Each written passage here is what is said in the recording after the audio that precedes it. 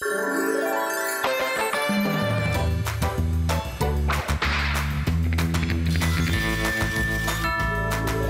couch time.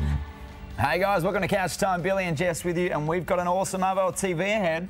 Let's chat Twitter. It's a bit of a whodunit style question today. We want to know, who do you reckon started the fire at Erinsborough High? Shoot through your suspicions at Couch Time. I reckon we put them all Sue Parker on a dartboard and just lob it. Could be anyone. No, not anyone. It's Sue Parker. She is the, well, I think, not saying it is, the head of the P&C, and then she doesn't want the school to actually stay open. So something suspect's going on. Will your suspicions be revealed? Let us know your thoughts on Twitter at Couch Time. But let's get the afternoon started in just a minute with a double serving of Frasier. Next is the King of Queens.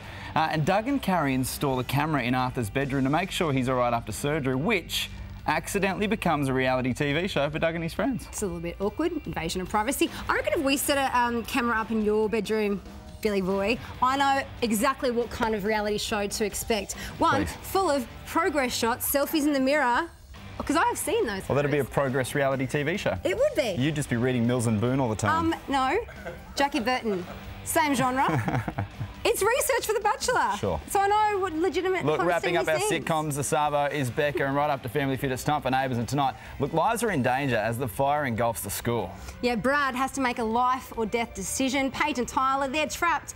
And how will the stress of the situation affect Amber and her baby? I've got goosebumps. It's not going to be good. You've been so emotional since last night's episode. It is really going to be such a massive night of Neighbours coming up, guys. But let's relax the Savo first. It's time for Frasier.